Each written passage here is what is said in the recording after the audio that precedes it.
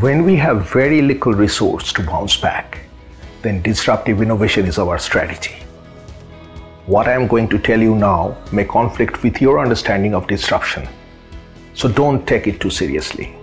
Just get yourself a glass of your favorite beverage, sit back and enjoy while I'll tell you a story. 20 years ago, when there was no smartphone or streaming media, people used to entertain themselves by reading books, a lot of books. Book lovers used to go to big bookstores, sit on a sofa, get them a pile of books, to touch them, feel them, read them, and perhaps buy them. There was no sales pressure. Booksellers' margins were great. Big bookstores were happy to provide those amenities to their customers. At that time, somewhere in Bellevue, Washington, a smart young couple, Jeff and Mackenzie, opened a web bookstore offering great discounted price. But the best books are rarely discounted 30%. So we decided, in addition to discounting the best sellers, let's also discount the best books. So they didn't have much money, so started very small from their garage. No way Jeff could have matched or offered the big bookstore book buying experience. So he targeted the customers largely ignored by the big bookstores. Who were those customers? I think they were cash-strapped students or computer-savvy book lovers who knew exactly what they are looking for. They also appreciate the good discount, and they never cared for using big bookstores as their library. The idea of the online bookstore was not the genius, because I am sure there was other online bookstores at that time.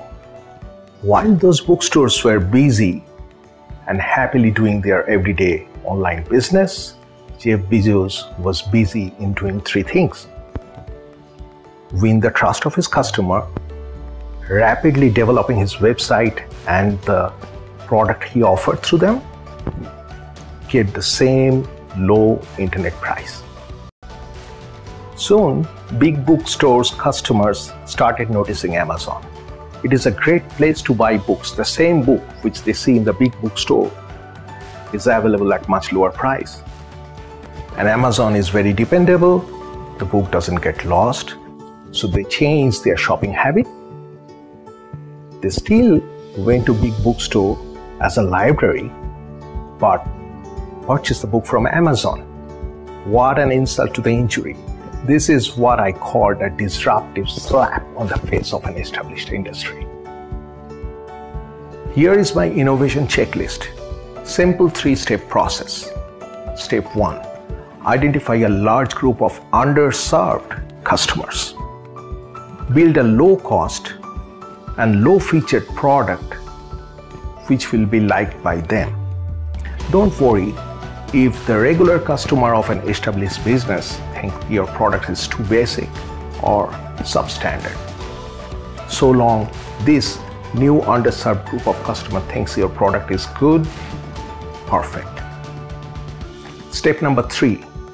Treat your customers like king. Keep your product cost low and rapidly develop your product quality so that it reaches to the liking of the regular customer base. As you keep on doing this number 3 steps for a while, the regular customers will start noticing your product. The quality of your product has now improved to their liking, and they will start switching and buying your products. Things are looking good, things are ramping up, cash money is flowing, your business is good. Don't get swayed by that. Don't hit the cruise control button now. Step on your gas and keep on doing this number 3 step. Keep on improving the product, treat your customer like a king, keep the price low. And then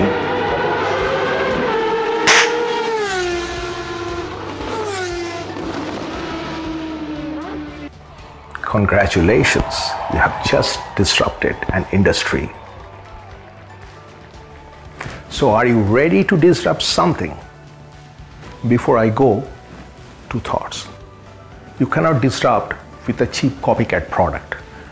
No one respects a copycat. Number 2, It is often tempting to come up with a disruptive idea which is borderline controversial, plays with the gray area of law. Do you have stomach for that? Chew on that. And I will see you in the next episode. With that, Show Momithro is signing off.